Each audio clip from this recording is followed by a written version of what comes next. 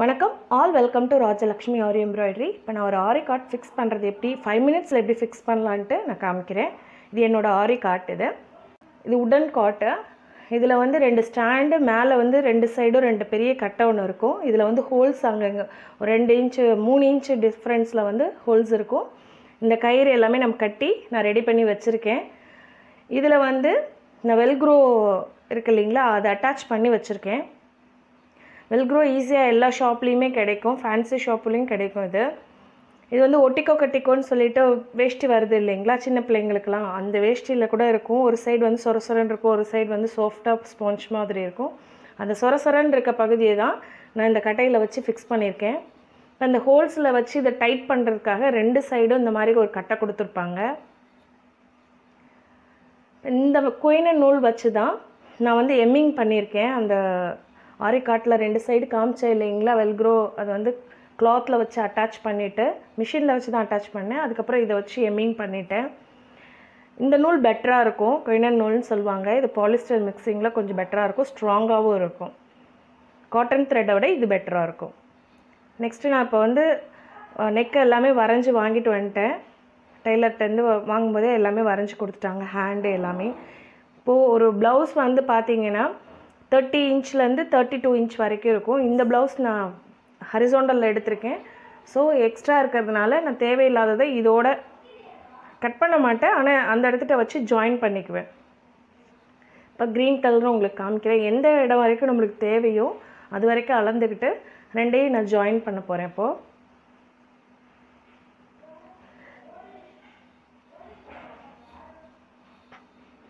இப்போ இந்த இடத்துல வந்து நம்மளுக்கு போதும். இதில் ஒரு 3 இன்ச்சு, அதில் அந்த ப்ளவுஸில் ஒரு 3 இன்ச்சு, 2ஐயுமே வச்சு ஜாயின் பண்ணிட்டேன். நான் இது ஜாயின் பண்ணது தான் இப்போ காமிக்கிறேன். நான் ஜாயின் பண்ணதுக்கப்புறம் இப்போ வெல்க்ரோவில் சாஃப்ட் இப்போ ஸ்பாஞ்ச் பகுதி வந்து ஒரு கிளாத்தில் நான் தைச்சி வச்சுருக்கேன்னு சொன்னேன் இல்லைங்களா, அதை வந்து அட்டாச் பண்ணுறேன். நான் மிஷினில் அட்டாச் பண்ணலாம். மிஷின் இல்லை அப்படின்னா கவலைப்பட வேண்டாம், கையிலேயே செயின் ஸ்டிச் போட்டுக்கலாம். இல்லைனா ஓட்டு தையல் சொல்லுவாங்க இல்லைங்களா, அது ஓட்டு தையலும் போட்டுக்கலாம். இல்லை எம்மிங் ஸ்டிச்சுன்னு சொல்லுவாங்க, எம்மிங் தெரிஞ்சால் எம்மிங் ஸ்டிச் கூட நம்ம போட்டுக்கலாம். எம்மிங் ஸ்டிச் போடுறதுனா ஒருத்தர் ஹெல்ப் வச்சுட்டு அவங்கள பிடிச்சிக்க சொல்லி நம்ம போடலாம். செயின் ஸ்டிச்சும் அதே மாதிரி தான், லாங் செயின் ஸ்டிச் போட்டு நம்ம அட்டாச் பண்ணிக்கலாம். மிஷின் இருந்தால் 2 நிமிஷத்தில் 2 செகண்டில் அந்த ஒர்க்கு நம்மளுக்கு முடிஞ்சிடும். இப்போ இந்த சைடு நம்ம வச்சு இந்த சென்டர் இதை வந்து ஜாயின் பண்ணோம்னா கை ஒர்க் பண்ணும்போது நூல் அடிப்படும் இந்த கிளாத்து. அதனால் இந்த சைடு வந்து வேஸ்ட்டுக்குள்ள பகுதி தான், முதுகு பக்கம் வச்சு பண்ணியிருக்கேன். ஸோ இது மாதிரி வச்சு மடித்து அடிச்சுக்கலாம். நம்ம எனக்கு மிஷின் அவ்வளோக்கு தைக்க தெரியாது, இப்போ தான் கொஞ்சம் கற்றுக்கிட்டு இருக்கேன்.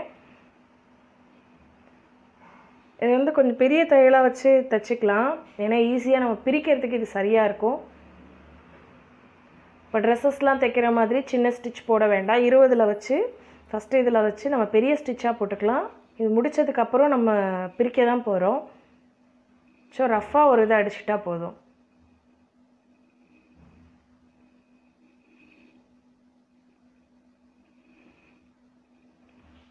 சுருக்கம் இல்லாமல் அடிச்சுக்கோங்க. லைட்டாக சுருக்கம் விழுந்தாலும் நம்ம டைட்டாக இழுத்து கட்டும் போது அந்த சுருக்கம் வந்து கொஞ்சம் கோணல் மணலாக இருக்க மாதிரி இருக்கும். ஸோ ஸ்ட்ரைட்டாக இருக்க மாதிரி இருக்கணும்னா சுருக்கம் இல்லாமல் இந்த மாதிரி ஃபுல்லாக அடிச்சுக்கோங்க. இந்த எக்ஸ்ட்ரா இருக்கிறது நம்ம மடித்து பின் பண்ணிக்கலாம். இப்போ ஒரு சைடு அடிச்சிட்டேன், இது இப்போ மேலே வந்து இது மாதிரி ஒட்டுற மாதிரி இருக்கும். இன்னொரு சைடு இனிமேல் தான் நான் அடிக்கணும். அடிச்சுட்டு நான் உங்களுக்கு எப்படி ஒட்டுறதுன்னு காமிக்கிறேன். நான்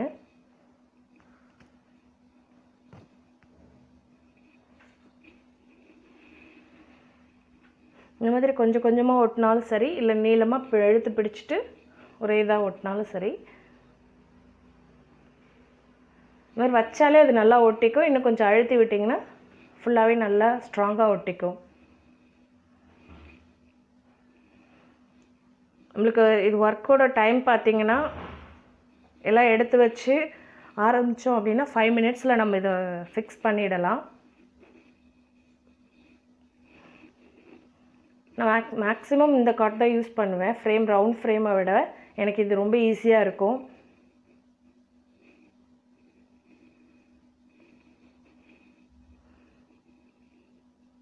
இப்போ கேப் இல்லாமல் எல்லா இடத்துலையும் நம்ம இப்போ எடுத்துகிட்டு எல்லாமே சரியாக இது பண்ணிட்டேன். இப்போ இன்னொரு சைடு வந்து நான் நெட்டுக்கு 2 கையாலையும் இந்த சைடு ஒன்று இந்த சைடு ஒன்று பிடிச்சிட்டு அப்படியே ஒட்டி காமிக்கிறேன் பாருங்கள்.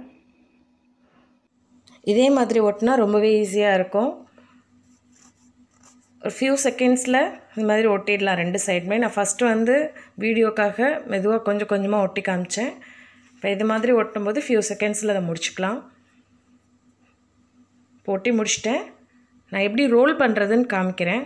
இப்போ 2யுமே அட்டாச் பண்ணியாச்சு. இப்போ டைட் பண்ணுறது தான் இனிமேல் நம்மளோட ஒர்க்கு. இப்போ நம்ம ஃபஸ்ட்டு வந்து ரைட் சைடு வந்து நான் ரோல் பண்ணிக்கிறேன். அடுத்து ஆப்போசிட் சைடு ரோல் பண்ணி காமிக்கிறேன். ஒரு தடவை ரோல் பண்ணால் போதும்.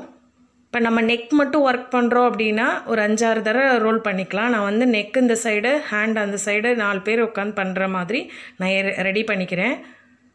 அதனால் அந்த சைடு ஒரு ரோல், இந்த சைடு ஒரு ரோல் மட்டும் நான் பண்ணிக்கிறேன்.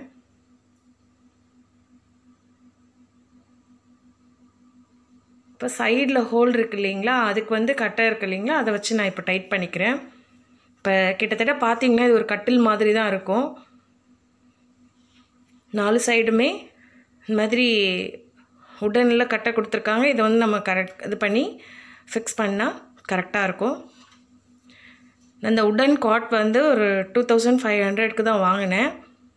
எல்லா ஆசாரிக்கிட்டேயுமே நம்ம ஆர்டர் கொடுத்தாலும் செஞ்சு கொடுப்பாங்க. ரவுண்ட் ஃப்ரேமுக்கும் இந்த காட்க்கும் நிறையவே டிஃப்ரென்ஸ் இருக்கும். ரவுண்ட் ஃப்ரேம்னால் நம்ம நெக்கு தனியாக ஃபிக்ஸ் பண்ணணும், ஹேண்ட் தனியாக ஃபிக்ஸ் பண்ணணும், ஃப்ரண்ட் நெக் தனியாக ஃபிக்ஸ் பண்ணணும். இந்த அப்படி பிரச்சனை இல்லை. எல்லாமே சேர்த்து ஒன்றா ஃபிக்ஸ் பண்ணுறதுக்கு ஒரு 5 மினிட்ஸ் தான் ஆகும். நம்ம ஒர்க் பண்ணுற டைம் எல்லாமே நம்மளுக்கு டைம் நிறையவே கிடைக்கும். பார்த்திங்கன்னா 2 பேர் 3 பேர் சேர்ந்து செய்யும்போது நெக் ஒருத்தர், ஹேண்ட் ஒருத்தர் எல்லாமே டக்கு டக்குன்னு முடித்தோம் அப்படின்னா ஒரு ப்ளவுஸ்க்கு வந்து மினிமம் ஒரு 2 to 3 hours. சின்ன ஒரு 1000 rupees ஒரு ப்ளவுஸ் அப்படின்னா 2 to 3 hours போதும் நம்மளுக்கு. மிஞ்சி போனால் ஒரு 1 டேயில் நம்ம 2 ப்ளவுஸுமே முடித்து டெலிவரி கொடுத்துடலாம்.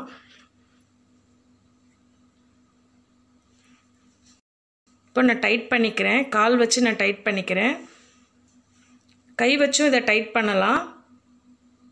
கை வச்சு டைட் பண்ணோம்னா நல்லா ஸ்ட்ராங்காக இழுத்து பிடிச்சி அந்த ஆணியை இதில் போட்டுக்கணும். அடுத்து சைடில் வந்து இப்போ இந்த ஆணி போட்ட உடனே 90% நம்மளுக்கு இதில் டைட்னஸ் கிடச்சிரும். இன்னும் கொஞ்சம் கொஞ்சம் அந்த சுருக்கம் இருக்குது இல்லைங்களா, அதை வந்து இழுத்து இந்த மாதிரி கட்டும்போது நம்மளுக்கு ஃபுல்லாகவே டைட் கிடைக்கும். சைடில் வந்து இந்த மாதிரி எம்மிங் பண்ணிக்கணும். எம்மிங் பண்ணிவிட்டு அடுத்து நாடா வச்சு நான் டைட் பண்ணியிருக்கேன். இப்போ எனக்கு டைட் பண்ணுறதுக்கு வீடியோ எடுக்க டைம் இல்லை, அதனால் கடகட நாங்கள் முடிச்சிட்டோம்.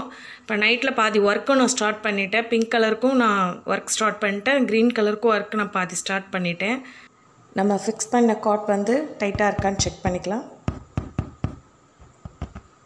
இந்த வீடியோ உங்களுக்கு பிடிச்சிருக்குன்னு நினைக்கிறேன். தேங்க்யூ ஃப்ரெண்ட்ஸ், தேங்க்ஸ் ஃபார் வாட்சிங். மறக்காமல் கமெண்ட்ஸ் கொடுங்க, லைக் பண்ணுங்கள், ஷேர் பண்ணுங்கள்.